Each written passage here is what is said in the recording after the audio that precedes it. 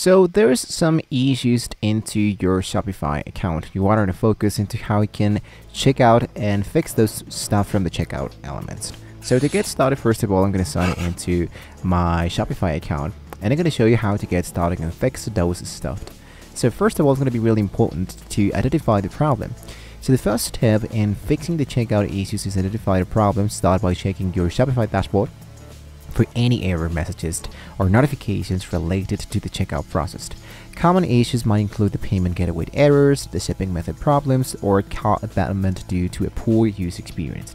So if you go into the upper side, you can see that we have notifications. There is a notification from support. There's an issue with the Facebook and Instagram, but there's no problem here with alerts into orders. Next step is to focus into the left part that says orders. Into orders, you wanted to see that there's any issue in here if it appears. So if in this case it doesn't appear to anything here, so let's go for the second check mark. Now the third thing to do is to test your checkout process. To pinpoint the issue, you can run a test order throughout your store checkout. So this might be helping you experience what your customers see or identify any roadblocks. I can go for my online store, view my online store, select the product, whatever product would you like to get started with. Let's say for example I have products and I have 1, 2, 3 of them. So I select one product and I go directly from add to the cart and go directly into my checkout. So this might be helping me to understand what might be happening and what people might be seeing into my product. So one of the most common caches of the checkout issues is the misconfigured the payment gateways.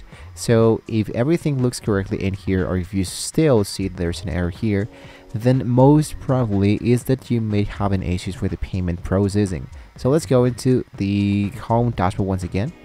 Let's focus into the left part that says settings. Into settings, I wanted to focus here into the option that goes for payments. Now into payments, as you can see, have a specific section that says Stripe.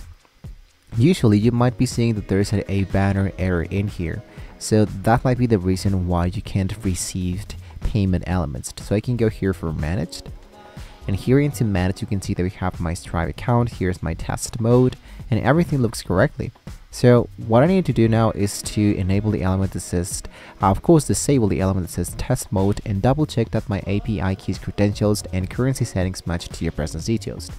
Other thing that you can do is to sign in directly with the third-party supplier that you might be having. So if I select the option that says support from Stripe, this one should be taking me directly into stripe.com.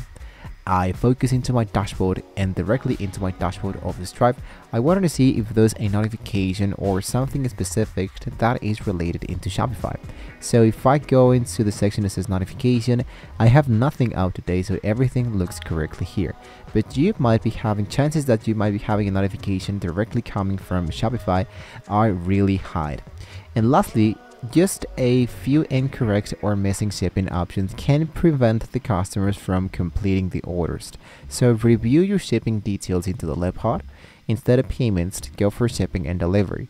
Ensure that all the shipping grades, the sound, the methods are correctly configured. Make sure that every valid shipping option is available for every region you serve.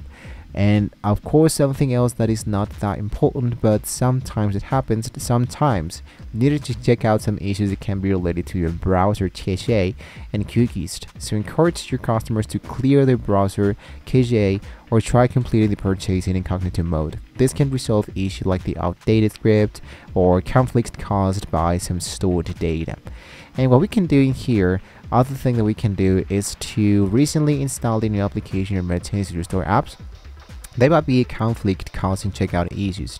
So if you go into the upper side once again, look out for apps and sales channel, and if you recently installed something, you might want to check out the application that might be having some checkout issues. So you may need to find an alternative application or reach out to the app support team for any assistance.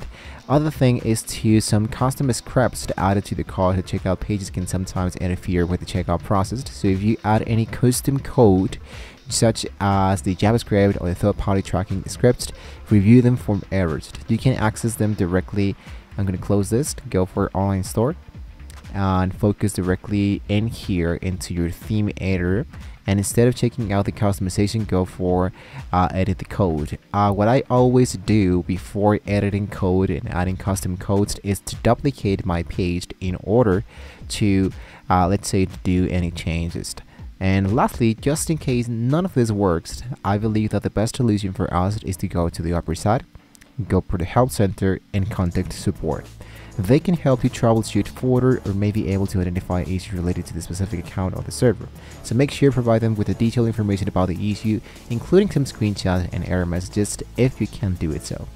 So by following these steps, you can still be able to resolve most checkout issues in your Shopify store. A smooth checkout process is crucial for maintaining customer trust and maximizing some sales. So guys, if you find this video helpful, don't forget to subscribe to Express, like the video, and hit the notification bell for more e-commerce tips and tutorials. Thank you guys for watching the video. Hopefully we can all see you next time.